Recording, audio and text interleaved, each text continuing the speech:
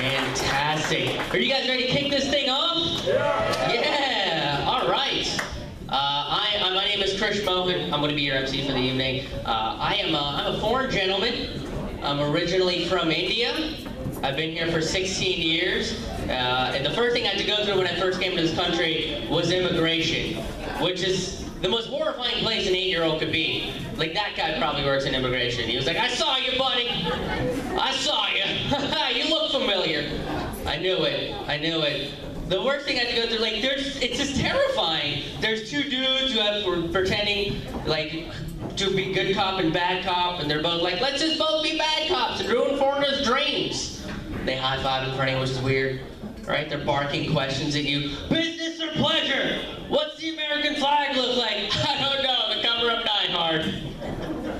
I just want to go home and see my mom and play with my G.I. Joes. He's got G.I. Joes. Take him. Cut him in half. Take the head. This dude took the head of my favorite G.I. Joe, you guys. Wears it around his neck like a trophy. Every time I go through the airport, he flashes it out. It's terrifying. That's not how I want to start a vacation, crying in row G7 next to Grandma. I don't even know Grandma, but I'm crying on her shoulder now. She doesn't have anything to help me out. She just has hard candies and racial slurs. And most of the time, guys, those aren't helpful at all. I like coming here. I came here on 4th of July weekend. That was the first weekend that I came here, which is awesome because you guys, Americans, really know how to celebrate your freedom. Right? Because there's, oh yeah. That's one of the things you do. You guys have like a barbecue and fireworks and people blaming me for shit I didn't do. It's awesome. Super funsies. I'm Indian. I didn't know what to do. Like, my people had no idea what to do with our freedom. The British left and we were like, hooray, they're gone. I guess we would go attack Pakistan. And that's basically how we did that. I like coming here. It was a fun trip regardless of the terrifying experiences. I always like taking fun trips. In India, I used to love going to my grandmother's house because I was like taking 2 trains, right? And that's like taking 1 train and then like another train, because that's how math works, miss. That's how that works, right? So before the age of 8, I'd only been on 1 plane ride before, and that was only for like an hour and a half. So in the summer of 1997, when my mom was like, we're going to America, I was like, well, that's gotta be like an hour and a half too. That's not gonna be that long of a plane ride. What my mom failed to mention was that we were moving here forever and that we would have to go through like several different airports. So this is something she glossed over. But I was super excited. I was 8 years old. I wore these tiny blue shorts and I wore a Batman t-shirt with a Batman hat, because that's how you wear Batman attire, right? And then I had a fanny pack, which some of you were judging me. Don't. I was 8 years old. I didn't dress myself, and my mom told me it was a utility belt, so why the hell wouldn't I wear it? I was like, I can't wait to find my batarangs. Just turned out to be my inhaler. That was disappointing. So our flight path was Bombay to London, and then London into Pittsburgh, Pennsylvania, where I moved. And when we landed in London, I'd never been to this airport. I'm like taken back by everything. I'm like, oh my God, there's like a candy store over here and like a toy store over there. America is incredible. So my mom yanks me by the fanny pack because I'm dawdling around, and I look at my mom and I'm like, Mom, America's the greatest country in the world. And my mom gives me this look like, why are you so dumb? Why is this happening right now? I hope when you grow up you turn out to be pretty, because this whole intelligence thing isn't really gonna work out. Guys, it's fine. I turned out to be a very beautiful, beautiful gentleman standing in front of you right now. What's up, ladies? Maybe some of the fellas. Thank you for an actual woman to say woo. That's never happened. Usually it's like a weird burly guy. It's like, yeah, I'll like that. Scares me. I run off stage crying. That's usually what happens there. So we finally landed in Pittsburgh, and I was very excited. I was like, I can't wait to see my mansion, because everybody in America has a mansion. Right? So when my dad rolled up in a 1995 Nissan Altima, I was like, are we driving like our butler's car today? What's happening? And I saw my dad come out of the car, and I was like, well, obviously my butler's on vacation. I'll bond with him later. We'll have fun, Richie Rich type of adventures. It'll be exactly like Richie Rich, except brown. Like, that's what it'll be.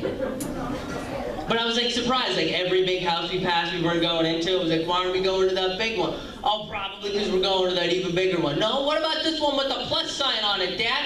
Let's go in there. There's bingo in there. Let's start this off with some cash. So we rolled up into our apartment, and I walk into this unfurnished apartment because my dad hasn't figured out what a goddamn IKEA is yet. I look in there, and I'm just like, what the hell is happening? Is there a beach, Dad? I've heard of beachfront property. Is there a beach? And he goes, no. And I was like, where is this? And he goes, it's Pittsburgh. And I was like, what the hell is it Pittsburgh? So I'm like, my mom sees I'm freaking out, so she's like, let's go look at your room, which is also unfurnished because my dad still hasn't figured out what a goddamn IKEA is yet. And I walk up to the window, and I look outside, and I see all these kids playing with all these awesome toys, and then I saw white women, and I turned around to my mom, and I was like, we can make this work! And I high-fived my mom for no reason. It's great. I do like white women. I'm a big fan. I am single. What's up? What is up? I like being single. Being single for me is kind of weird, though, because my friends will try to set me up on dates. They'll be like, Krish, we got this really nice brown girl you should date. I'm like, whoa, whoa, whoa, whoa, whoa. Why do we have to bring race into this? I already told you what I like, and it's white women. So why would I ever change? Why would I ever change, right? I have no issues with dating brown women. I don't. But brown girls have way crazier problems than white girls do, right? Like these white ladies up front, they're ruined by romantic comedies. Like they expect me to hold a boombox over my head and sing whatever the hell John Cusack was singing in that movie. But I'm not gonna do that because boomboxes are super heavy and I have brittle shoulders, so I'm not gonna be doing any of that. Besides, I don't even know you yet. Maybe they should buy me a drink. We'll get to the boombox portion of our relationship. Then again, I'm probably, thank you, sir. Thank you for making that happen. Then again, I don't mess with outdated technology, so I just have an iPhone over my head, right? But that's not gonna have the same effect. So now I'm gonna have to get some gasoline, burn my name into your lawn, right? And your dad's gonna be like, he's trouble. I don't want you to be seeing this guy anymore. And you're gonna be like, I love him. He's the greatest thing that's ever happened. I'm sorry, I'm pitching a movie to you guys. I'm pitching a blockbuster romantic comedy. It's coming out June 2015. Watch out for that. But brown girl problems like even crazier than that. Brown girl problems like, oh my god, I got a big with this really attractive, semi-successful guy that my family loves between this other really attractive, semi-successful guy that my family loves. Let's dance about it. And I can't do that. That's crazy. To choreograph a whole dance with a bunch of strangers, that's insane. If I started dancing up here right now, not one of you assholes would join with me. Not one. Know how to be single. That's my problem. I'm just like way too awkward to be single. Like I'm the dude that just shows up to party. I'm like, hey, what's up? What's going on? This is how I stand when I enter a party situation, guys. All right? This is a very assertive pose. I want the dude that's been on my side this entire time to learn it. Absorb it, sir. Get into it. This is what's gonna get you more women that you know what to do with right now. Look at this. My knees are bent, core engaged. I'm making eye contact with you whether you want it or not. It's a power stance. This is my gift to you. If you take anything out of this show, I want you to look hard. Look in my eyes. Look deep into my eyes. Let's make a connection, because that's what the name of the club is. Boom. Done. I just say random things to women. Like a girl could be talking about her dead grandfather, and I'll be like, elderly people, always dying, am I right? You want to go on a date? That's what we want to do. Maybe we'll go on a date. We'll lock eyes, have our first kiss, fall deeply in love, get married, move to a nice 2-bedroom house with a white picket fence. You want a minivan? I can get you a minivan. You seem like a girl that likes a minivan. You want a minivan? I can get you a minivan. Oh, I'm coming off creepy. Well, you seem like a bitch anyway. And I think that girl wants to sleep with you forever. That's what this guy is. I'm 25. I'm 25 years old, and I'm pretty sure my parents want me to get married, and they're Indian, so this would be like an arranged marriage, which makes dating for me way more complicated than it needs to be, because every girl that I bring home to meet them, they still bring out photos of every other suitor they have, right? Like, no, you're nice, but what about Geeta? And I'm like, what are you doing? We're at brunch. We are at brunch. They're bringing the cantaloupe right now. You're picking up the check. Don't be a bunch of dicks. Don't be a bunch of dicks. Right? Like, my parents are examples of arranged marriage for me. And like, every time I go home to see them, they're sitting on opposite ends of the couches. They're not making eye contact with each other. They're watching CSI, the reruns. They pretty much look like two college students who accidentally saw each other's dicks. Like, that's what... I made a deal with my parents. I was like, look, let's start small. Maybe you can arrange me some one-night stands.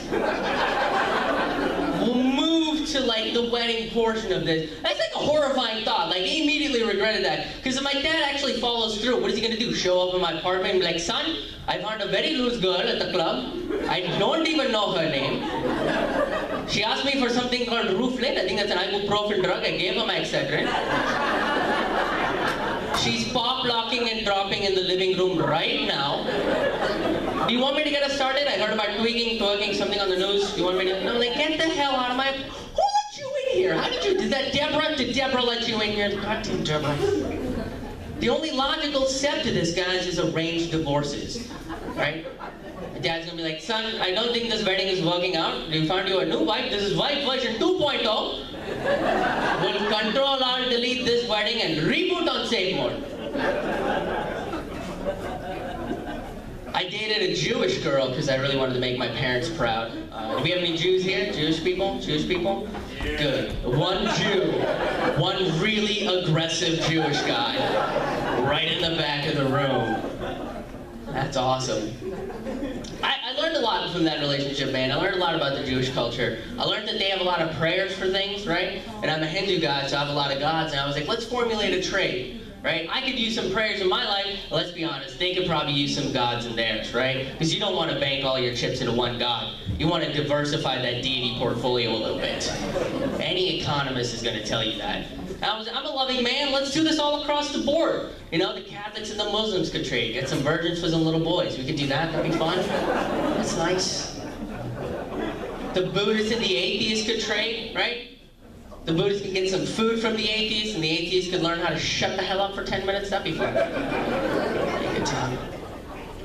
While I was dating this Jewish girl, we had to attend a Catholic wedding, and I know what you're thinking, an Indian guy and a Jewish girl entering a church. Not only is that set up to a terrible joke, how did you guys not just immediately burn in hell? I don't know. I have no idea, but it kind of felt like we were already there, because that service was like 19 and a half hours long.